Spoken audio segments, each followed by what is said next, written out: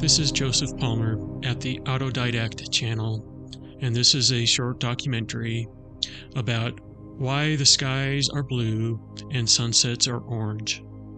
During all our known oral and written history, humans have wondered at the origin of our sky's blue color. Mostly we've gotten it wrong, though there have been some good ideas along the way. The ancient Greeks believed that Zeus painted the sky blue to remind mortals of the blue eyes of his daughter Athena. Some ancient Slavs believed that Svorog, their god of fire and blacksmithing, used a blue stone when creating the world, giving the sky its color. In modern times, some say the sky is blue because it reflects the color of the ocean, but anybody who's lived in the high deserts of the Great Basin will tell you of the amazing blue skies to be seen there, hundreds of miles distant from the Pacific. Others say the blue is because of all the water stored up in the atmosphere, waiting to fall as rain. But again, consider the cobalt blue skies of the bone-dry Atacama Desert. Some who are more scientifically inclined have hypothesized that it must be because of the oxygen in our atmosphere, because isn't liquid oxygen blue? However, those in the know will tell you oxygen in its gaseous state is colorless. Rainbows exhibit a blue light of a similar hue to the sky, and those are caused by light refracting through drops of rain hanging in the sky. Is light refraction through the atmosphere why it is blue? Sadly, no. Air's refraction index is far too low to produce any significant bending of sunlight. In this video, we will find out that the blue of our skies and the orange of our sunsets are caused by scattering of light propagating through our atmosphere. This animation shows a light bulb in a rectangle of reflective material. The bulb emits a beam of white light that travels to the surface of the rectangle. The angle at which the beam arrives relative to the surface is the angle of incidence, labeled with the Greek letter theta and subscript I. The dashed line indicates the normal vector of the surface incident to the light beam. Imagine a normal vector is an arrow pointing directly away from the surface immediately beneath it. The angle of incidence is measured relative to the normal vector. In a reflection, when the beam arrives at the reflective surface, it departs in the direction equal to the angle of incidence, but relative to the opposite side of the normal vector. Reflections are not the cause of our blue skies. If significant reflections were to happen, most sunlight would reflect back into deep space, leaving little arriving at the Earth's surface.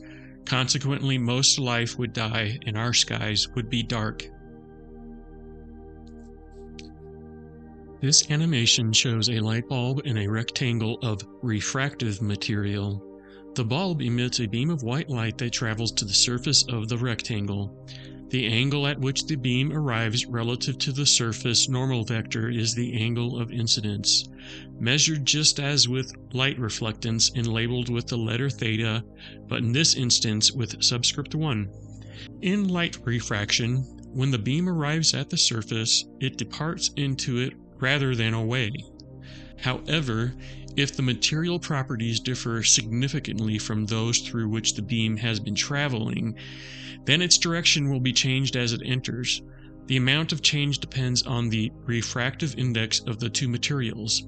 A high index tells us a material has strong light bending properties. Examples are glass and diamond. Note how the light travels through the refractive material at the new angle, but returns to its original angle upon exiting the rectangle. However, the apparent origin of the beam was shifted by the refraction. Refraction explains why it is tricky locating objects underwater while viewing them from above the water. Refractions are not the cause of our blue skies. Air has a low index of refraction, nearly equal to vacuum. If significant refractions were to happen, then the sun's movement across the sky during the day would be distorted. It would seem to accelerate in the mornings and evenings when the refractive effect is strong because arriving sunbeams have large angles of incidence. This animation shows a light bulb and a rectangle of scattering material. Once again, the bulb emits a beam of white light that travels to the surface. But in this case, the angle of incidence is unimportant.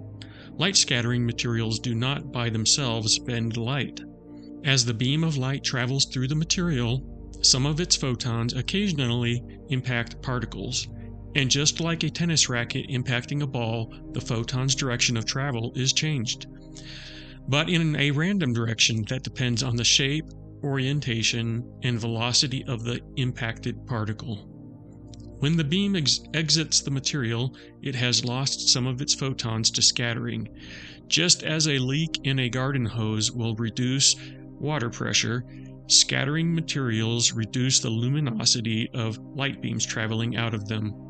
Furthermore, the scattered photons travel in many random directions, and consequently the material will appear to glow to an observer, even if one cannot see the beam itself. Scattering is the reason our skies are blue and sunsets orange. However, if scattering happened just as described in this animation, then the sky would only be a dim color of gray. To understand from where the colors come, we must look at the particles in our atmosphere that are causing scattering. Our atmosphere is composed of nitrogen and oxygen. Molecular nitrogen, or N2, and molecular oxygen, or O2, are nearly of identical size and mass. At 300 picometers, they are over 1,000 times smaller than the wavelength of violet light, the shortest wavelength on the visible spectrum.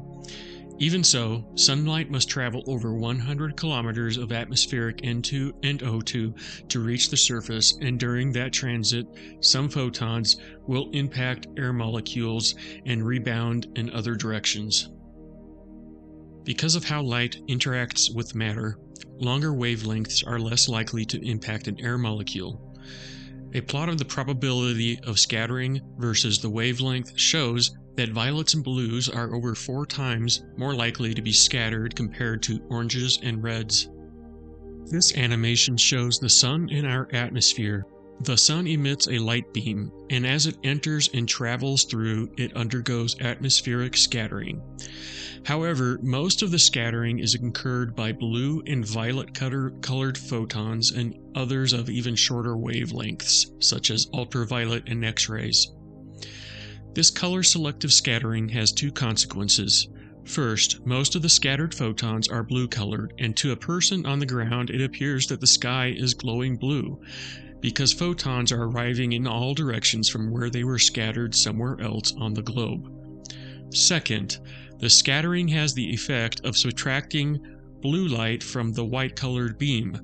From color theory, we know that subtracting blue from white gives yellow. This explains why at midday our skies are blue and the sunlight is yellow.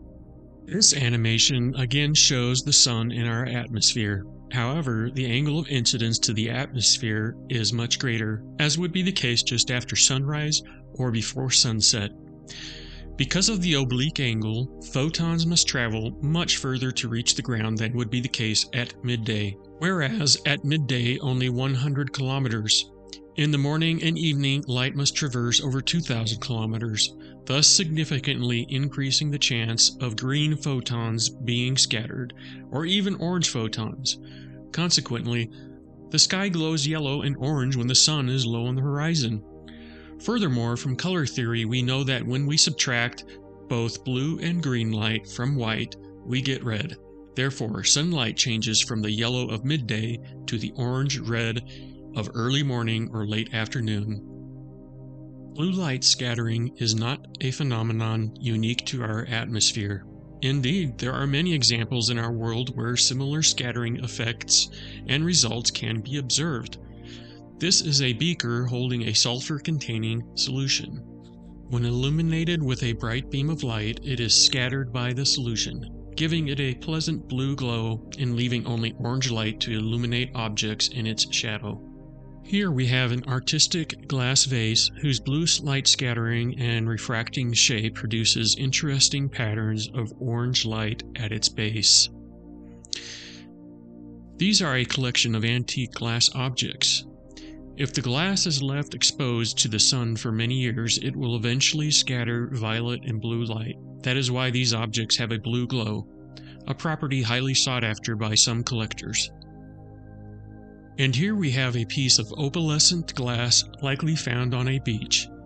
After many years exposed to the sun and eroding elements, it proves to be an interesting study of the three forms of light propagation discussed in this video. Light reflection causes glare and subtle images of surrounding objects on its upper surface. Light refraction causes that passing through to become focused towards its base, leaving most of its shadow without illumination.